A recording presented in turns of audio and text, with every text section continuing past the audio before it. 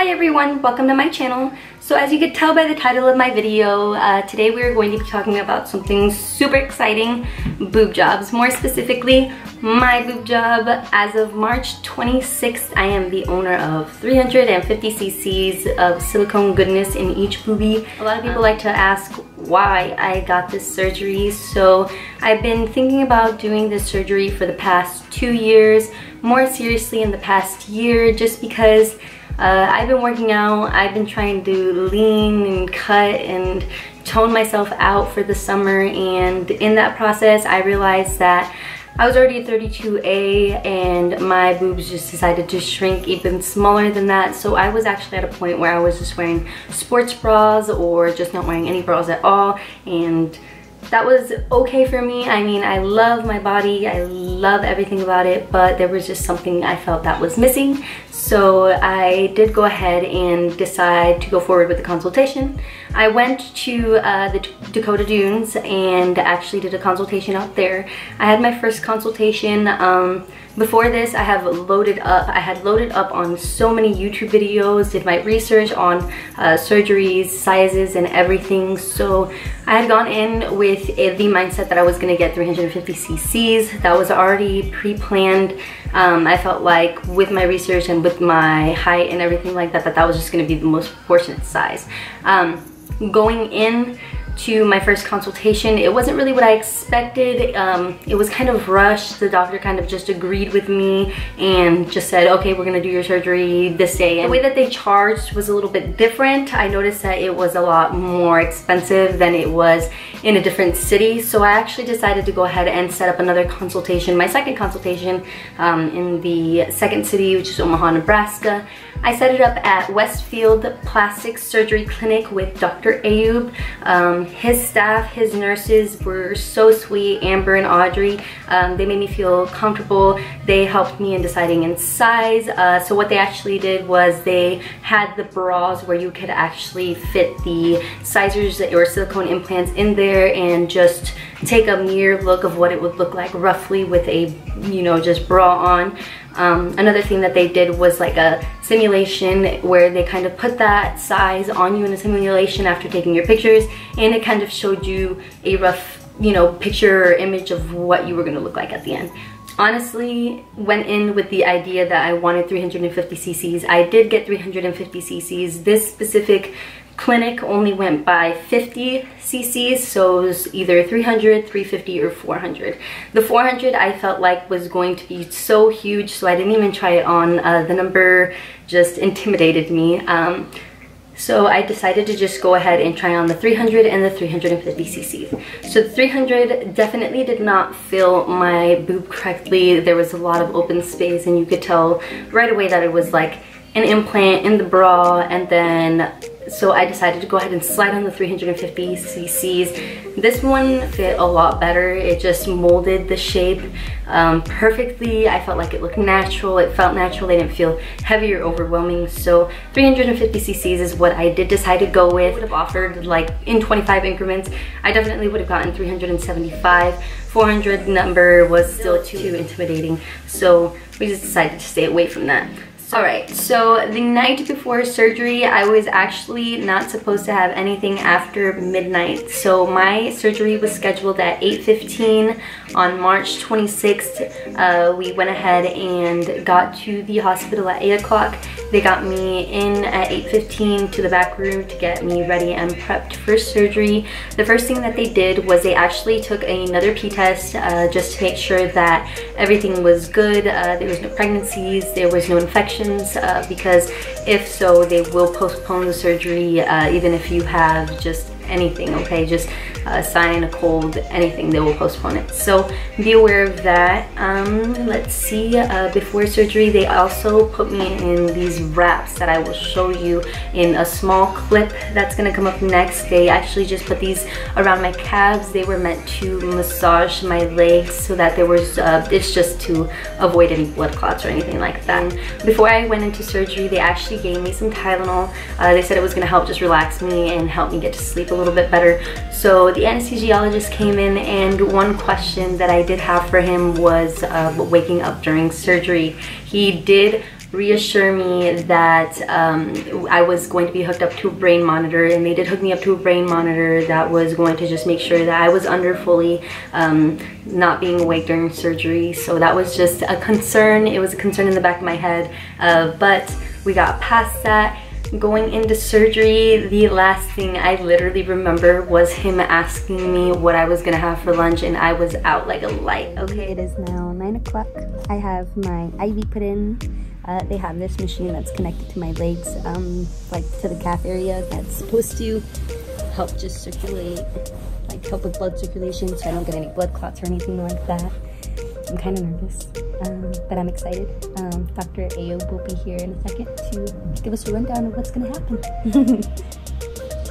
Alright, so what he did was he actually sketched out what he's planning on doing. Here I believe he said that my muscle attaches. So the muscle attaches across here, so he's actually gonna just cut it to loosen it up until where this X is. And then he just kind of planned out, he said I'm pretty symmetrical, so he just planned out where everything was gonna go, where he was gonna make cuts. So I just got out of surgery. I look nasty, busted, and disgusted, but my hair looks good because Ramon totally is a pro at doing buns in my hair. Not a lot of pain. They gave me 2 hydrocodons, one a little bit after my surgery and then another one if I still continue to feel pain. There's a lot of pressure on the top part of my boobs.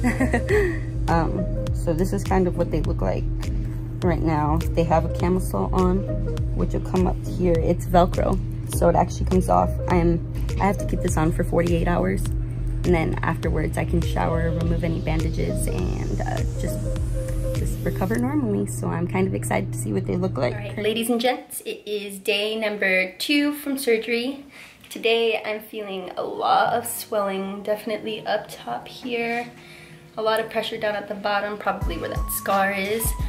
This side is definitely more swollen than this side, but nothing to worry about. He said that was normal. Each one's going to heal differently.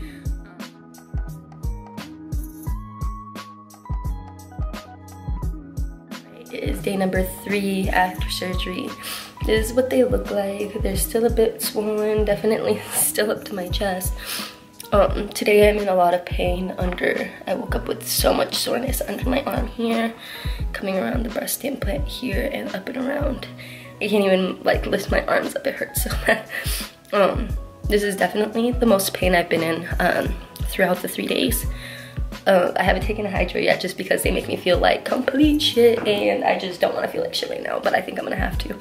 So this hydro definitely kicked in because I'm still sore, but sore to a point where I can kind of be mobile a little bit because I don't feel as much pain right now. I actually like to take my own fingers, I take my 2 fingers, and I'll actually massage the implant right at the top because it's actually where the most pain is. It's massage right there. And another place that I will commonly massage is maybe this back area and then the top area here as well. I just kind of stick my fingers in there, go in circular motions. Massaging is really good for the implants. It actually helps them settle down a little bit faster. So anytime you get a chance to play with your girls, make sure you take that chance.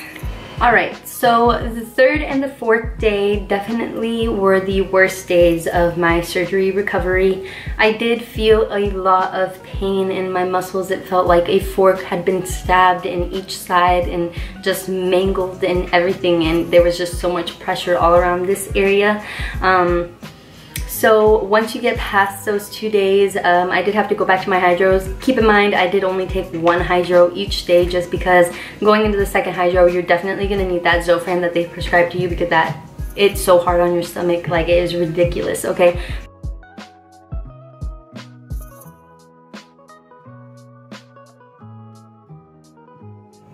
Going into that week, your breast implants start to drop. So mine actually started to drop a little bit into the nipple area. Into the nipple area hurts so much, okay, because you are stretching. It is stretching. It is not used to that if you haven't had any kids or anything like that. So just beware of that. Nipping when it's cold is the worst pain, okay? Everything contracts together and it feels like a bunch of little stabbing needles are going into your nipples, and it is crazy. But other than that, I have no complaints. My girls are amazing. I'm happy with the outcome of the entire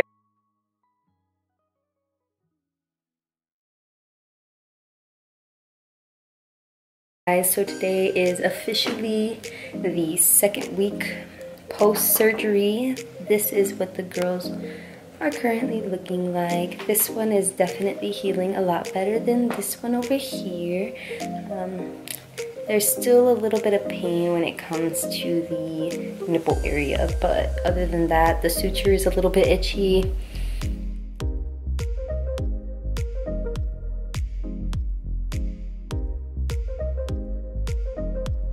Procedure. It is my third week currently. I actually have started to go back to the gym. Feel good going to the gym. I do light leg workouts, not lifting anything over, you know, more than I can feel like I can handle, taking it easy, just making sure that I'm eating right, making sure I'm drinking a lot of water.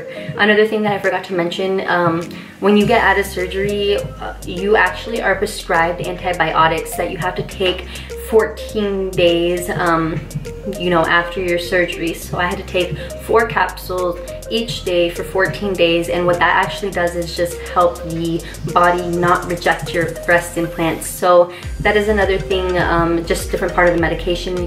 Quick how I tighten this. So what it is just like a Velcro band, and he just told me to keep it on. I'm supposed to keep it on for 48 hours, but it's okay for you to remove, tighten. So I'm just making it tighter, just making sure that everything's staying in place. Make sure that everything feels comfortable and snug. I definitely don't want these moving around, so yeah, keep you updated. This is how high they are. They're like up to my neck. I like to apply the ice directly on top, and then I'll just kind of transition from going to the top and then go to the bottom and the sides, and I'll ice the sides for about 5 minutes each, 5 to 10 minutes each. And just to make sure that I'm getting the swelling to go down as much as possible, making sure that there's not as much pressure in those areas. Ice is your best friend when it comes to the swelling of your breast implants. Massaging. A week into my surgery, he did teach me how to massage my breast implants so that they could stay in the pockets that he had made for them. So I'm gonna go ahead and demonstrate that with you. I'm just gonna go ahead and start here. You wanna start at the nipple area. You're gonna push up, okay? And then one other thing you can do is push together. What that does is actually helps keep your implants in the pockets that they made, just so that they stay perkier, they stay closer together. Doing that just helps loosen them up and just position a lot better. So I have felt so much better since then. I was able to move my arms immediately after that, moving forward, and since then I've just felt good. I do keep up with those massages every day. You definitely will feel the tenderness over here if you don't. Alright, so that is the end of my video. Thank you guys so much for, you know, tuning in, getting to know me a little bit better, getting to know about this surgery. For those of you who are wanting, you know, to just enhance something or change something about yourself, don't be scared. Don't listen to other people's opinions. Do what you feel like you need to do to make yourself feel more confident, more happy with yourself. Believe me, I loved myself before, loved my body before, but doing this just made me feel like a better version of myself. So I'm not telling you guys to go get plastic surgery, not trying to influence anybody, but I'm just here to provide knowledge on, you know, what the surgery is going to be like, the healing process, the pain. Everybody's healing process is going to be different. Everybody's sizing is going to be different. Everybody's body type is different. Okay, for example, if I were a couple inches taller and my body frame was a bit wider, I definitely would have gotten a 400. I believe that probably would have fit my frame. I am 5'2", so I am 5'2". Going into surgery, I was 115 pounds, so I did go ahead and feel like the 350 cc's, maybe 375 fit my body frame just way better. Definitely would not go any higher than that. When you do get plastic surgery, you can breastfeed regularly. So the breast implant is actually going under the muscle, so all of your milk ducts, everything is actually sitting on top of the silicone implant, so you actually can breastfeed normally and everything like that when it comes, you know, to that time.